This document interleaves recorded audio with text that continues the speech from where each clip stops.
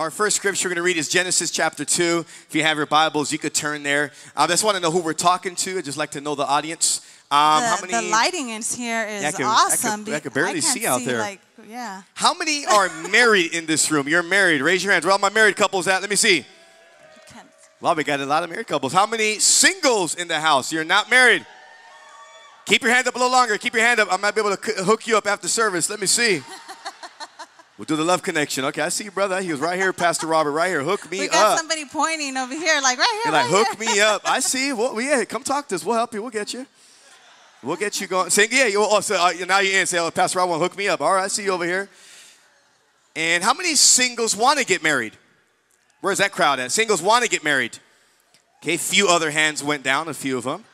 I think we lost about 5 or 6 of them. How many married couples want to be single? Stop.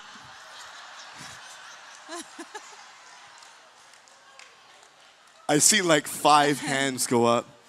Father, help these couples today. Freedom today. In order to talk about marriage or relationships, we got to get what's the purpose of a marriage. Let's take a look at the first marriage, really, institution, and where God instituted. Look at Genesis chapter 2, verse 22. Look at the first marriage here. Genesis 2:22 through 24 says, "Then the Lord God made a woman from the rib, and he brought her to the man. At last the man exclaimed, 'This one is bone of my bone and flesh of my flesh. She will be called woman because she was taken from man.' This explains why a man leaves his father and mother and is joined to his wife, and the two are united." So this is talking about humans. It's talking about Adam and Eve now, the first marriage. Write down these few facts about marriage. Maybe you didn't know this. Marriage is the oldest institution on earth that God created. Marriage is the oldest institution on earth that God created. It's even older than the church. Every time I think of that word institution, I think of like a straitjacket and what is institution? This is a good institution. Yeah, what does it mean? Okay. It means an organization. There you go. Somebody was like, oh my. So the singles were getting scared. So it's not, yeah. The singles like, institution, I'm getting ready to go to prison when I get married. It's the first group, the first organization that God created. I love this statement. I don't think we said it last service. That one right there. I love that. Can you say that statement? Everything God does in society, he does it on the foundation of marriage. So if we wanted to change America, all we would have to do is have a marriage conference like this 7 days a week, 24 hours a day for like a week. And if we study the foundation of marriage, we study what it's all about. If we could fix relationships, we could fix America. Because everything is founded and based on a family unit. Right. And God chose the family unit to be one of the the foundation of planet Earth. I love that. I love this statement as well.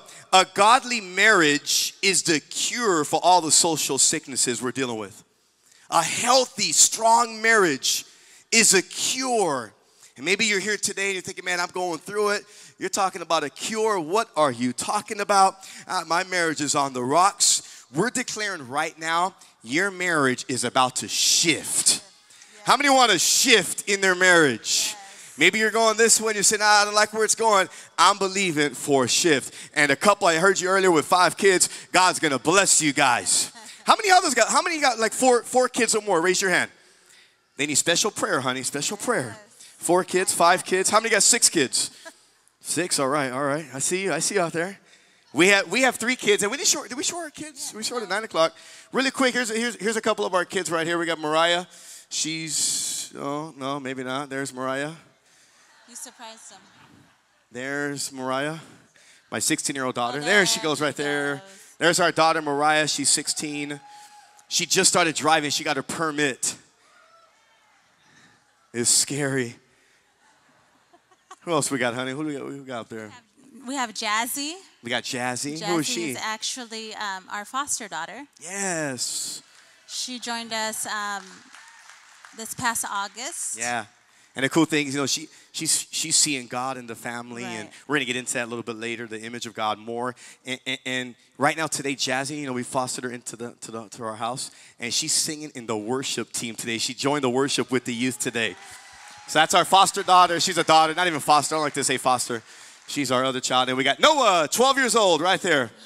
Pray for us. We need a lot of help with Noah. No, he's a good boy. Lord help him, God. Now, he's a great, great son. But that's our children. And, you know, talking about kids and family, you know, God instituted, the first institution was set up was marriage. And a lot of times, like you and I and family, we come from broken families, dysfunctional families, and maybe you're here today and you're saying, man, my family is going through a lot. And, you know, it reads here, talk about marriage and families, broken families. Here's just a few stats.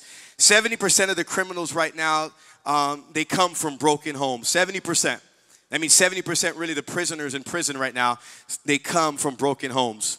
25 to 35% of foster youth will end up in prison. Teens, 15 to 18, are 2 times more likely to do drugs. And that's what's happening. And maybe you're here today, you're saying, yeah, my kids are here, or my family is here. Forget about the past. God is going to do something brand new. Can you turn to 3 people and tell them, forget about the past. Forget about the past. Tell the person behind you, you got to forget about the past. You got to forget about the past. How many's ever made a mistake as a parent? How many made it? Yeah, we all make mistakes, right? So we're Really we're quick, yeah, can I just say something here? Yeah, okay, go ahead. so my parents, they are divorced. And so I come from a home that has divorce in the background. Your parents weren't divorced. So my parents, I know they made it to the 17-year mark. Me and Robert are actually 18 years. 18 years. So they made it to the 17-year mark, but I remember, like, I didn't realize it, but when we hit 17 last year, I thought to myself, oh my goodness, this is the year my parents split. Wow. This is when they didn't, so there was a little bit of like an anxiety that was trying to like creep up on me, and then I realized, you know what? No, I'm breaking this. I'm breaking this. This ends with me. So we are here. We are 18 years and going strong. Yes. And you look better. You even look better now than you did 18 years ago. I don't know about that, but okay. Do you have Veronica? Where is she? My goodness. Show Veronica. Oh. 18. Oh, my. I've said it before. Nothing to remind you how thin you were before you had kids, right? My goodness. You look beautiful, honey. Wow, what a great day. And like Veronica said, you know, we're here today and we're breaking those generational curses. Yes. How many with us today? We're breaking generational curses. Yes. 50% of marriages end in divorce. Not here. Not here. Not here. We are going to make it. We will flourish. We will make it. Yes. And singles, you're going to make it too. One day when you get married. We declare it now, singles. You want to go into it? Purpose number 1? Let's jump in and let's do it. Sure. Purpose number 1. And you can read maybe Genesis chapter 1, verse 27, 28. Again, purpose number 1, we're going to read it, but Genesis chapter 1, verse 27. It says, so God created human beings in his own image. In the image of God, he created them. Male and female, he created them. Then God blessed them and said, be fruitful and multiply. Fill the earth and govern it. Reign over the fish in the sea, the birds in the sky, and all the animals that scurry along the ground. If we read the first portion of the scripture there, here's the first purpose. Look at the first part of that scripture. So God created human beings in his own image. Here's purpose number 1 of marriage. Purpose number 1 is to reflect God's image. Reflect God's image. What does that word image mean? Image is a God-given likeness or reflection, a tangible or visible representation. In other words, we'll even simplify it even more. The first purpose of a marriage is for people to see God. Right. They should see how we forgive one another. They see God. They see the love that we have for one another, and it shows God. I want to give you a live example of what we're talking about really quick. Kurt, can you come up? Michael, can you come up? Bring your brother there. And I need one more guy. Let me see, one more guy. Let me see. Can you, yeah, you want to come up? Yeah, come on up, come on up. Her husband's like, take him. She's all, get him up there. There you go. Yeah, come on up. One more guy. Yeah, come on up. So, Kurt, we're going to have you stand over here for a second. Give it up for Kurt, you guys. Awesome, man. Yeah, you guys can stand there, honey. You can stand over here. Okay. So you could go back a little more right there. Go back, go back, go back. Veronica, you can stay right here. Now, in the book of Genesis, if you go back to even chapter 1, it says, let us make man in our image and woman. Let us. That word us, it's plural. That word God in that scripture means Elohim. That's the Hebrew word that's found in that scripture of God. It means plural. It means literally God the Father, God the Son, and God the Holy Spirit. So in this scripture in Genesis, God the Father, God the Son, and God the Holy Spirit created man. And you see in Genesis, he's there. And now in Genesis 2, we read that a man shouldn't be alone, and God brings Eve this way. Give it up for Eve, Veronica. He brings us together. Now, if we're made in the image of God, you guys can maybe stand up maybe 2 steps this way. You go this way a little bit. If we're made in the image of God, do me and Veronica look like this right now? Do we look like this? We're missing something, right? But when we bring God into the picture, now we have the image of God the Father, God the Son, and God the Holy Spirit. That's why in the book of Genesis, when Adam was by himself, the devil, you read the serpent, never showed up. Adam wasn't that much of a threat. But when Eve came into the picture, and with God right in the center, the devil was terrified. He goes, man, look at the image of God is right before our very eyes. And that's why if you're a single person right now, God must be in the center of your relationship. And if you're seeing someone that God is not in the center of relationship, I like what the guy said. We're just friends right now. Some of us are getting too close, singles, with someone, and the person that you're dating, they don't even have God yet. So if you two decide to get married and you do not have God, you can go this way. We'll talk to the singles for a moment. And you decide to get married and you do not have God, this is what you look like. We don't reflect the image of God. We don't reflect that. You know what that means now? We're open game for the enemy.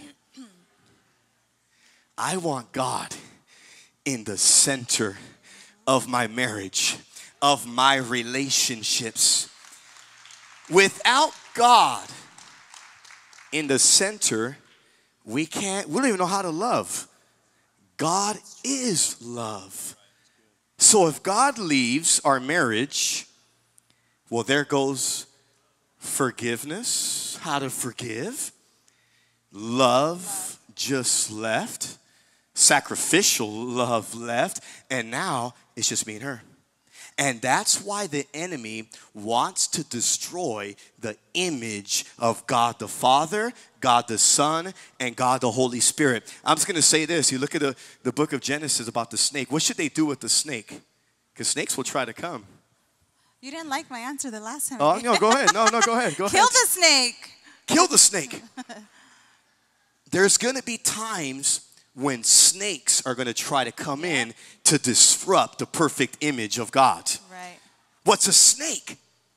A snake could be unforgiveness.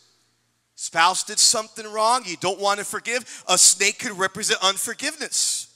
A snake could represent lust. And when we allow sin to come into the marriage, we start to destroy the image of God the Father, God the Son, and God the Holy Spirit. How many want God in the center of their marriage? Look at your neighbor and tell them, keep God in the center of everything. Give these guys a round of applause. Thank you, guys. Thank you. Are you guys getting it? So what's the first purpose of marriage? What's the first purpose of marriage? What are some examples of maybe God's image? Okay, so we're going to take that out of Galatians 5:22 through 23. It says, but the Holy Spirit produces this kind of fruit in our lives: love, joy, peace, patience. Again, when you take God out, we don't get none of this. Right. As soon as God is removed, God is not even in the picture. Maybe here today you don't know God. You're saying, man, I want God. In about 10, 15 minutes, you're going to have God. He's going to be right there in the center of your life. But we don't have God. We get none of that. We get no patience. No patience. Why are you stopping there? No patience. Kindness. Are you okay, honey? Kindness. Let me talk to them for a minute, okay? So patience is an area that God is working on me, and Robert's very patient. Robert has all these. No, I don't. Robert's. No. Anyways, so patience, I think I discovered actually that we didn't have a marriage challenge last year, and I do remember bringing this up in the previous marriage challenge. So I've been patient for 2 years. 2 years, okay? So I didn't take a picture of our closet because I was too embarrassed. But this is basically how you're really going to go there right now? Looks. Hold on. Okay? Okay, that's Robert's side of the closet. Okay? I didn't bring no pictures of stuff from her. She set me up over here. So, Chris, you got to help me next time, man.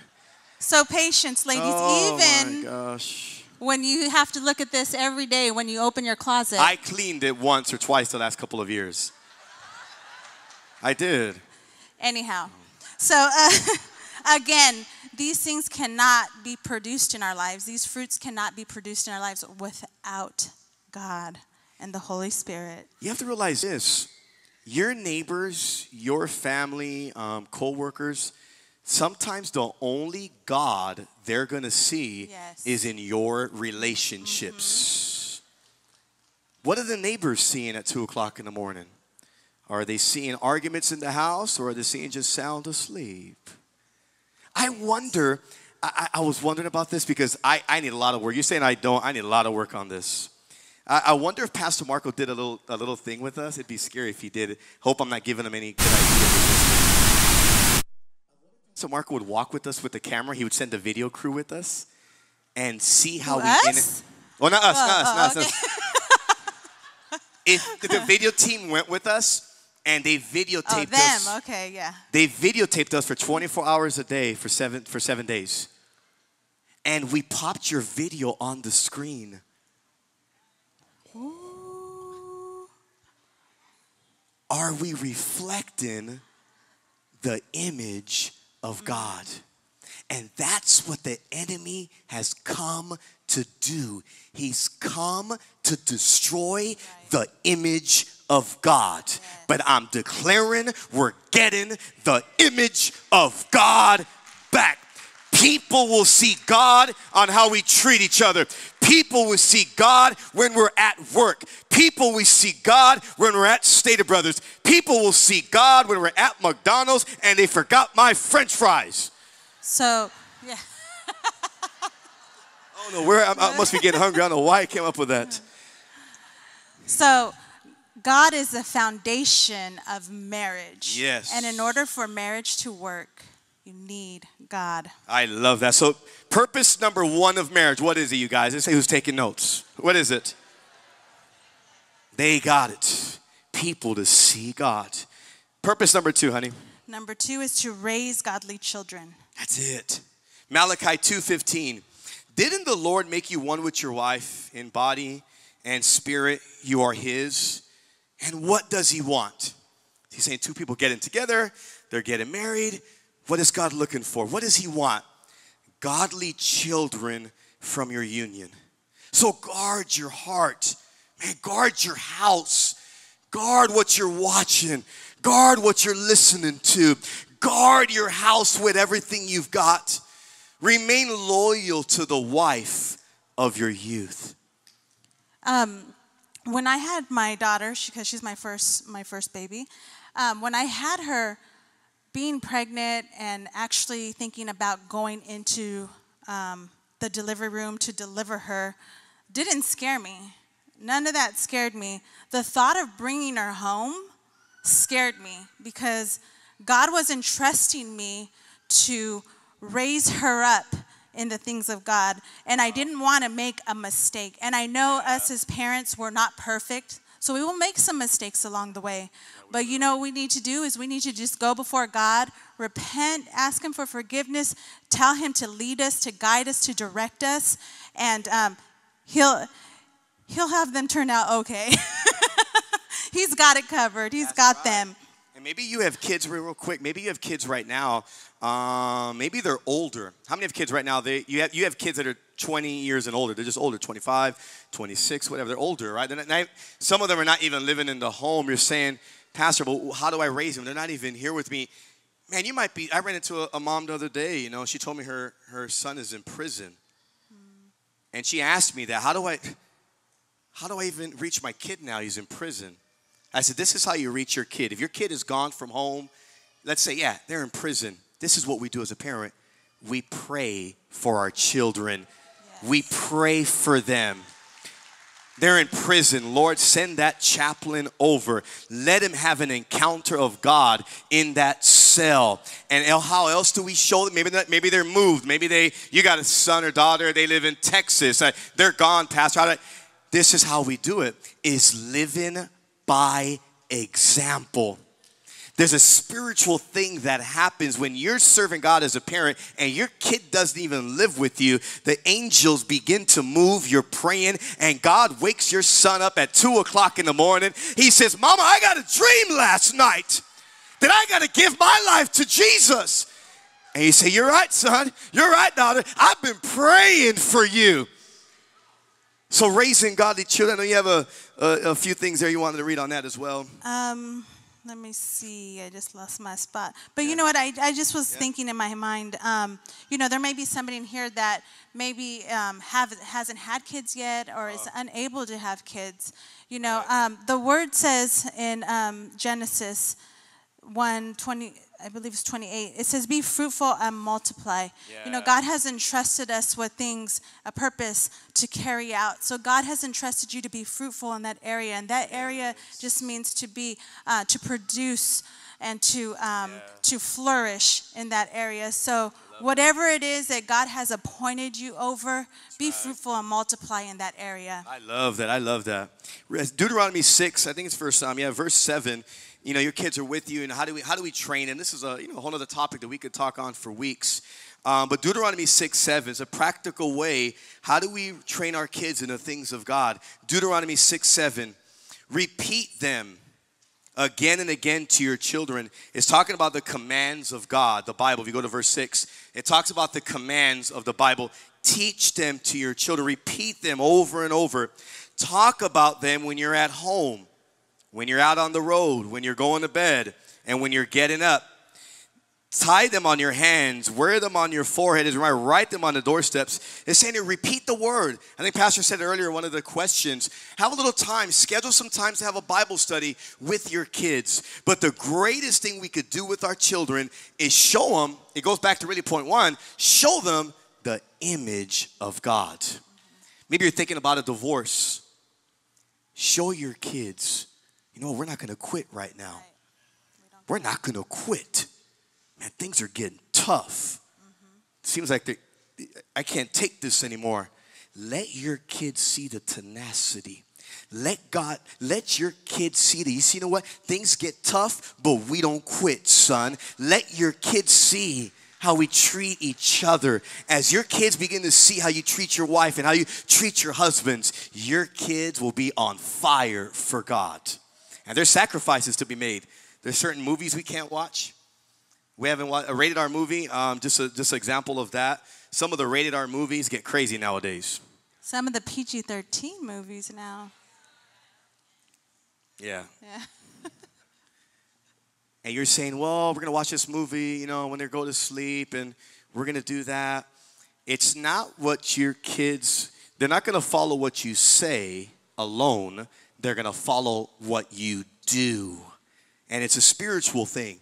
So as parents, man, we gotta discipline ourselves. Why? I want to show God to my kids. How many parents want to show God to their kids? I love that. We could keep on going. Let's go over a few more purposes because of time. Okay. Purpose number 3.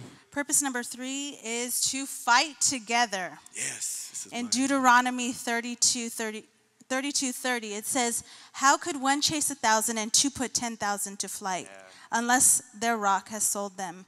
I love and that. the Lord had surrendered them." I love that. This is my fighting partner right here in the spiritual realm. When something tries to come into our home, this is my fighting partner right here. I remember when I got really sick. For the ones that don't know my story, man, I got hit with a sickness. What's it called? I don't know the name of it anymore. Achalasia. Yeah, they were saying that my nerves are shot. Because it's not yours, that's why. Yeah, it's not mine, that's why I'm not claiming it. That's why I'm not even claiming the thing. And it got to the point where the doctors, I couldn't swallow food. So I got to the point, couldn't swallow water. I didn't know what was going on. Went to the doctors. They shot us out. They ran tests. They ran a camera down, trying to figure out why I couldn't swallow. Man, I was dying. You know, I lost 40, 50 pounds just going through it. Who was my fighting partner? Right here. See, what the enemy wants to do is have us bickering over just dumb stuff, fighting each other. But is the fight between each other? No, who's the fight against? It is between, let me just share an example really quick. Yeah. So in the beginning of our marriage. What are you going to say? Okay, go ahead. In the no beginning more pictures, of our right? marriage, No more pictures. No more pictures. Okay. But I did want to do like a little illustration here, but okay. We didn't do it. But in the beginning of our marriage, I guess I was the one that would pick the fight, I guess you could say. I mean, that's really all I really knew. He's nodding his head yes. So I had like this illustration in my head where I was the one wearing the boxing gloves and he was wearing the knee pads. Because I would be the one to pick the fight, but he was always the one to just take it to prayer and just cover me in prayer. And he actually was able to help me get through and discovering the fight isn't between us. Because even now, when we have arguments, they're so dumb. I don't even know why even let it stay in my mind or why we even bicker about it because it's so petty and so little compared to what God has in store for us, compared to what He has for us to accomplish. Let me see. It says so maybe us as wives, maybe our husbands are going through something. This isn't the time for us to tell him, "See, I told you so." This isn't the time for us to sit there and throw it in their face. This isn't the time for us to sit there and say, "See, you're wrong. You're always wrong. You need to let me make the decisions." No, this is the time where we come together and we fight together. We come together and we just begin to pray. And God can only accomplish things through prayer. That's the first step. So don't fight with each other. Yeah, love it. Take it to prayer. Ephesians 6:12 says, "For we are not fighting against flesh and blood enemies, but against evil rulers and authorities of the unseen world, against mighty powers in the dark world, and against evil spirits in the heavenlies." That's exactly right. The fight is not against each other. The fight is against this real enemy. When I say the word enemy, what does that mean, enemy? There is a real enemy called the devil. For the ones that are new in church, who's the devil? The devil is this. There was God and all of his angels in the beginning of time. The devil, his name is Lucifer. Lucifer was an angel. Lucifer, if you look at the Bible, he wanted to rise himself above God. So God seen that in heaven, and he kicks out Lucifer out of heaven. The Bible says that 1/3 of the angels followed Lucifer. How many know Lucifer is cunning? He's tricky. So 1/3 of the angels follow him. So when you read the book of Genesis, you're reading the serpent came. Who was the serpent? He was the devil. Who was the serpent? The devil. He was the devil at that time trying to destroy the marriage. So there's a real enemy that's out to destroy your family and to destroy your children. But that's why Jesus came 2,000 years ago and defeated the devil once and for all. He died on the cross, and Satan now is underneath our feet. So now we have full authority over the enemy. That's why Jesus came, to destroy the works of the devil. And I'm declaring it now. We're going to know how to fight together. Yep. She's my warring partner, my spiritual warfare partner. Purpose number 4, you can just jot these down, a couple of them. We're out of time. We need like 4 hours. Well, let's ask them, can you guys be here till 3 o'clock? Is that okay? Okay, we got 10 claps. Maybe not, maybe not. They're like, I'm hungry. Read off yet a couple of purpose number 4. Let's see who's taking notes. What is purpose number 1? Yeah, let's show the world. Let's show our kids God. Leave God in the center. What's purpose number 2? They got it. They're taking notes. Yep. And what's purpose number 3? Yeah, purpose number 4, honey. Purpose number 4 is to have a lifelong companionship. Oh, I love that. Genesis 2:18 says, "Then the Lord God said, I see that it is not good for man to be alone. I will make the companion he needs, one just right for him." Wow, I love that. So one of the other purposes is a lifelong companionship. That word lifelong, even talking to Pastor Marco, why is it a lifelong companionship? Because it takes a lifelong, it takes time. It takes time to get to know and hash out all the stuff.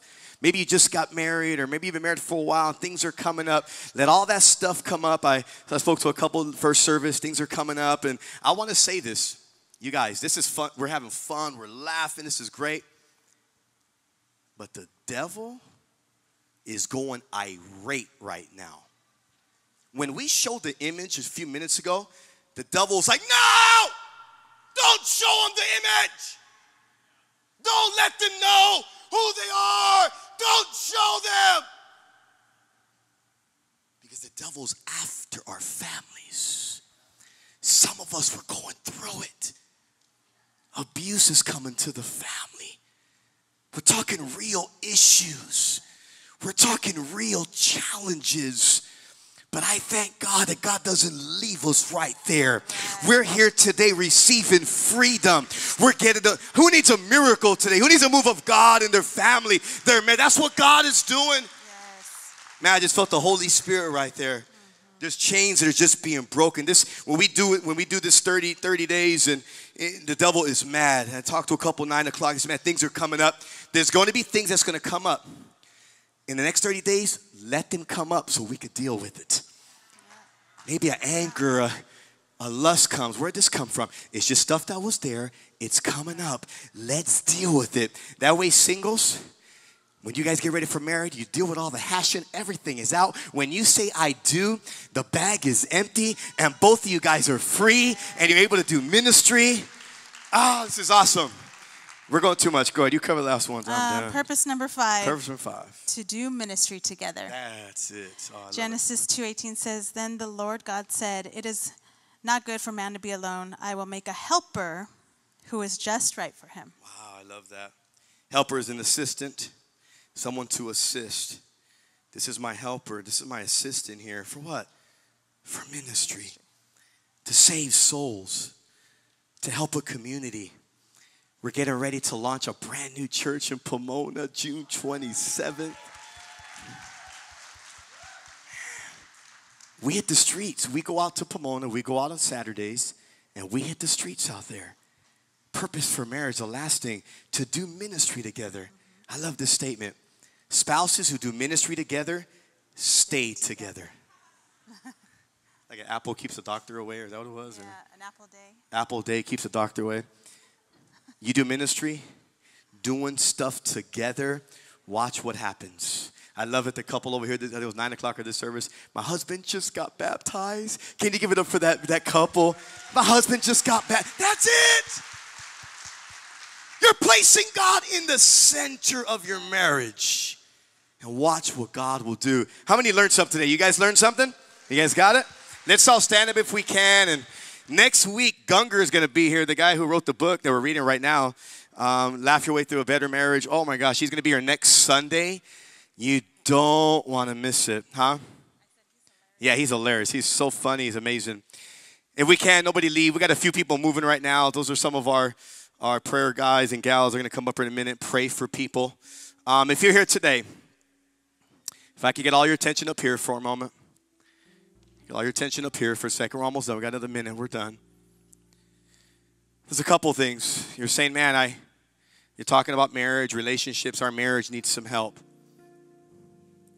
My marriage is on the rocks. We need some help. Or, man, the image of God, we've removed God. Or God is not in the center. Man, we want to put God back in the center. My kids, man, I want my kids to love God. And man, I want to be able to do ministry together. I want to help people together. And maybe you're here today as a married couple and you're saying, man, I need some prayer. In a moment, you could come to the front. We're going to have altar workers here. We want to pray with you.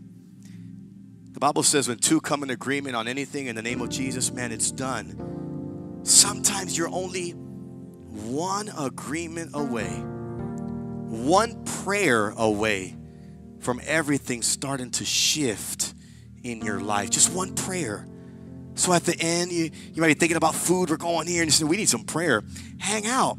In a moment, we're going to open up this section. You could come up. The worship team will be playing some music, and we could just pray for you. Here's a second group. If you're saying, Pastor, you mentioned God in the center. I seen that the thing you were showing earlier. God's not in the center of my life. He's not in the center of our marriage. Well, this is the day. This is the day to put God right there in the center of your life. Not only, yes, to have a good relationship, but it goes further than that. 50 years from now, 100 years from now, a lot of us are not going to be here. 100 years, I won't be here. How old am I? I forgot how old I am. 43?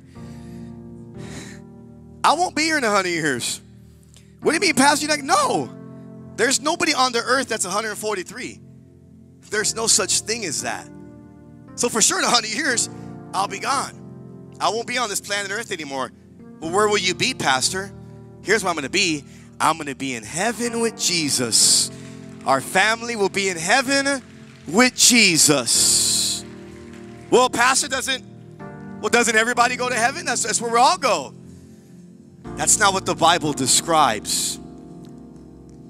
There's a real heaven and there's a real hell.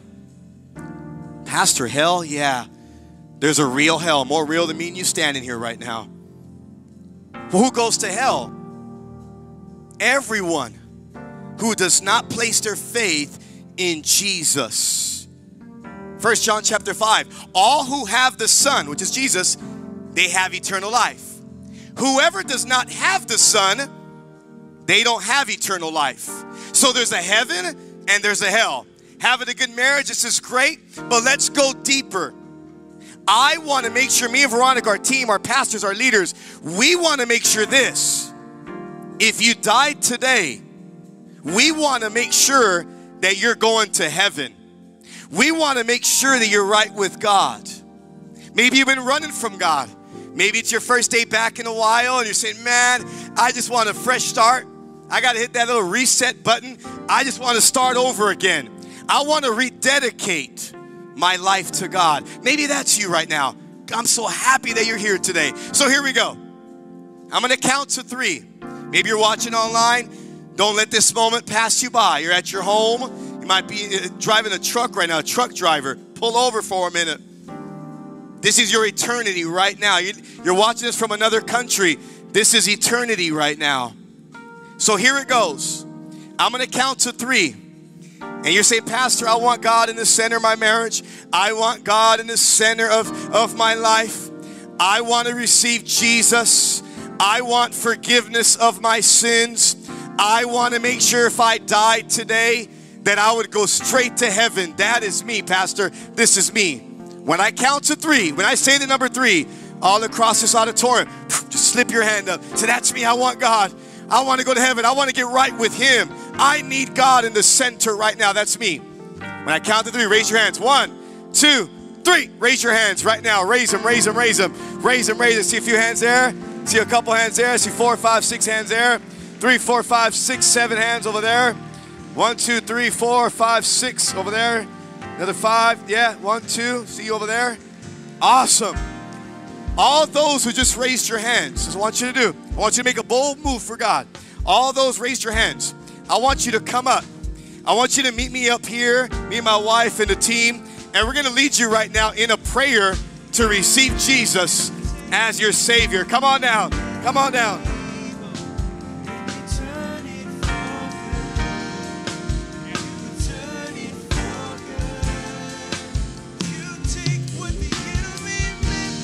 Take what the enemy meant for evil, and you turn it for good. You turn it for my good. Come on, let's sing that out. Come, come, come. Come give your life to Jesus. Come, come. Come give your life to God. Come.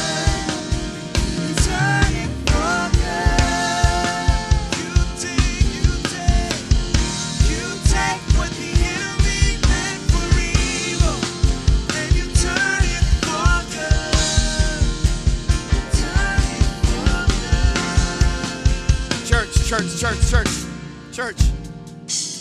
9 o'clock service, we had 30 people give their lives to Jesus. 30 people, 9 o'clock in the morning. Before I even count, there's probably 50. I'm going to count right now. Church, can you give all these and gals, give them a big shout like you're at a Dodger game. Give them a big shout. Say, yeah! Woo! 1, 2, 3, 4, 5, 6. Pastor, why are you counting? Because heaven is counting right now. Every name, every person who puts their faith in Jesus, their name gets recorded in what's called the book of life. So when you die, the book will open and your name will be in there or it's not. These people are about to get the name in the book. 6, 7, 8, 9, 10, 11, 12, 13, 14, 15, 16. So happy to see you guys. 17, 18, 19, 20, 21, 22, 23, 24, 25, 26, 27, 28. You guys should be screaming your heads off right now.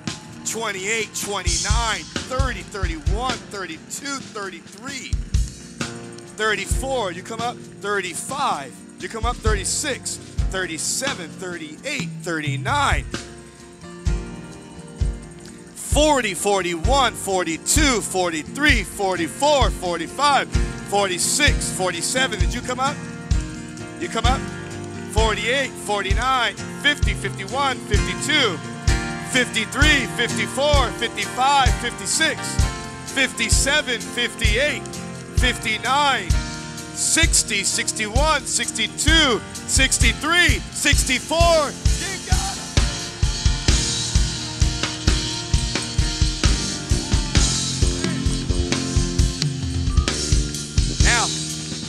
That's what we're going to do. Everybody that came up, some of you guys are just crying right now. So why am I crying? That's just God touching you. That's just God touching you. Allow Him to touch you. Yes, yes. There's people getting free right now. Marriages are being restored. And right when I say this prayer for salvation, you're saying, Pastor, I'm on my seat, but I need prayer for my marriage. I need prayer of single, dating, or whatever it is. Just got a bad report from the doctor, or I just lost my aunt, I just lost my uncle, and whatever you need. When we're done praying with these here, leading them into a salvation prayer, you need prayer, don't leave here. We'll hang out. We'll just come up. We're going to pray with you. We'd love to pray with you. Now, here in the front, I'm going to say a prayer right now. You're going to repeat it after me. Once you repeat this prayer, God now becomes the center of your life. He becomes your everything. Your name gets recorded in this book of life, that if you died, they would open it up. What's your name, sweetie? Vanessa. You died 40 years down the road, right? Not 100, because no one's going to be here 145, right? You die 40 years from now, right? You die. They're going to open up the book. It's Vanessa, what's your last name? Cervantes. They're going to open up the book. Cervantes, A, B, C. There it goes, C. Cervantes, Vanessa. She's in the book of life. She gave her life to Jesus April 18th, 1240 on the corner of right here, 4860 Hallmark Parkway, a church called the Way World Outreach. Honey, you can enter eternity. Come into the place that I have prepared. That's going to be a real conversation, the coolest one ever. And you guys are all going to have that same conversation when you stand before God. Everyone bow their head and close their eyes. Repeat after me. And right when we're done praying, hang out for 2 more minutes. Our altar workers can exchange phone numbers and help you with your walk. Repeat after me. Say, Jesus, I ask forgiveness of all my sins. Jesus, come into my heart and become my Lord and Savior. From this day forward, you are my everything. God, I ask you to become the center of my life. Become the center of all my relationships. Set me free from all my bad habits and all my addictions. And from this day forward, I will show the world my new life. I am saved. I am born again. I'm on my way to heaven. In Jesus' name I pray. Amen. Give these a round of applause. At home, go to igotsaved.com. We'll help you with your next step. If anybody needs prayer, come on down. We're going to hang out. We're going to pray. If anybody needs prayer, come on down. And then Wednesday night, we're live in person. Wednesday night revival. Pastor Jason Lozano. You don't want to miss it, you guys. If God is for you, who could come against you?